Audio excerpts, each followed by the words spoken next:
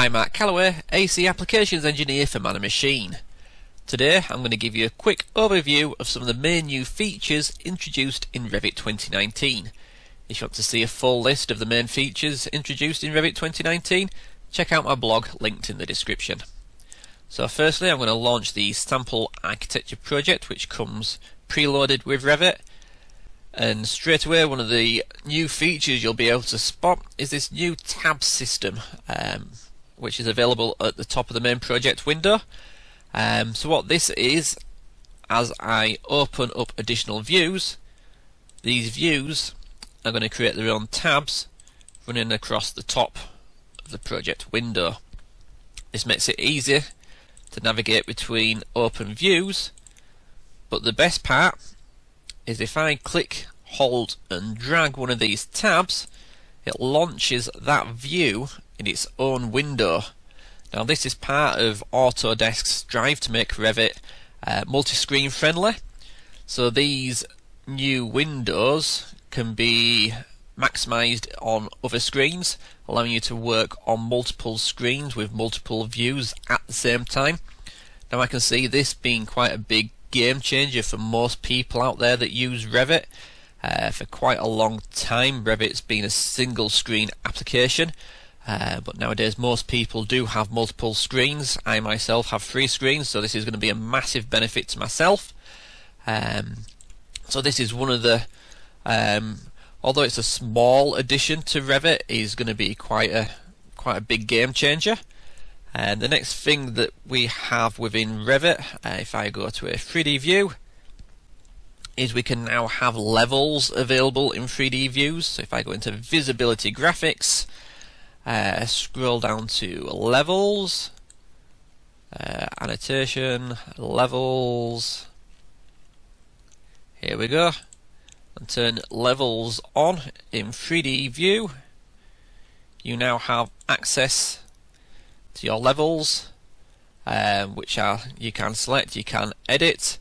The main drive behind this is to make orientating elements within Revit, within the 3D view, a lot easier. Something I'm going to enjoy playing around with. Again, another small addition that I can see making life a lot easier for a lot of people that use Revit. Thirdly, the next new feature introduced is with views. They can now be uncropped. So I just go to an existing 3D view. So this is a section perspective. So at the moment we have this crop window, which everyone will be used to within Revit. Before I turn off the crop windows, there is a few new settings available. So if I select the crop window, right click, we now got this reset crop boundary to model. So that's automatically going to resize the crop window to fit the entire model. And then the second one is we've got the reset crop boundary to screen. And what that's going to do is it's going to extend that crop window to the size of my screen. So as you can see, that's just within the boundary of the window, and if I zoom out a little, it just extends the crop window. But the big new feature is you can now disable having cropped windows within your 3D views. So if I head over to the properties for this 3D view and I untick crop view, I am now no longer limited by having a crop border around my 3D view.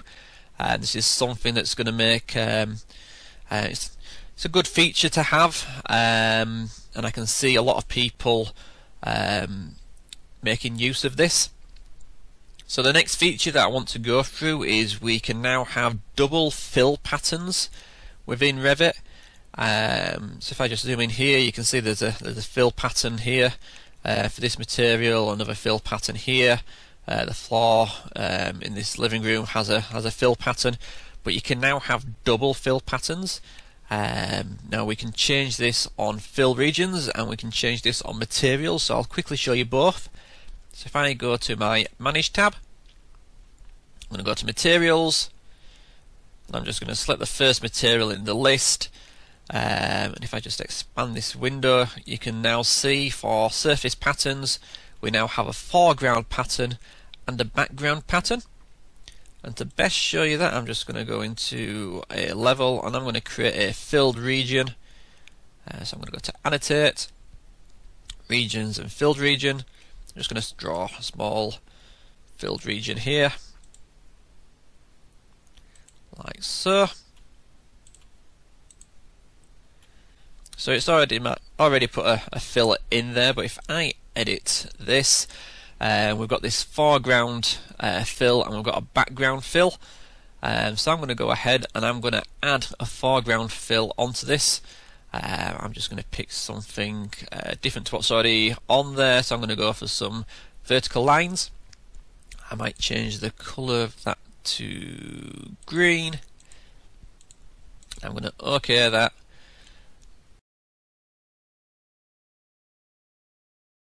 So you can now have double fill patterns within Revit, which is going to increase the combination of patterns available to people. So the next new addition that we have to Revit is the steel discipline. So it now exists as its own tab up in the ribbon bar next to Architecture, Structure and Systems. If I just click on there, we can see we've got some new functions available to us. So we've got some fabrication elements here. We can have plates. You can now add bolts within Revit. You can weld two elements together. You can now cut corners on plates. We can now have skewed copes. You can shorten existing elements. We've got contour cuts. We can do cope. Mitre, there's a few options available here, including flange and web. You can do cut throughs, and as well as adding these steel elements, Revit now also has greater interoperability with advanced steel, so it makes working between the two applications a lot smoother. The last new feature that I want to demonstrate for you today is you can now split railings. So I'm just going to go back to my 3D view, and there's some railings on the default architectural project within Revit. So again, it's a small addition, but something that people that do a lot of railings are going to benefit from. So I'm just going to go back to my Modify tab. I'm going to select Split, and what this will allow me to do is not only split the railing, but the paths. The draw paths for the railings are now independent from each other. So if I select one railing and edit path, you'll see that it now has its own separate path compared to the rest of the railing. So this is a nice new feature for people that draw or do a lot of work with railings within Revit. So that covers most of the menu features introduced in Revit 2019. If you go to my blog linked in the description, it does give you a full list of features. Thank you for watching. I hope you found this video insightful. Thank you.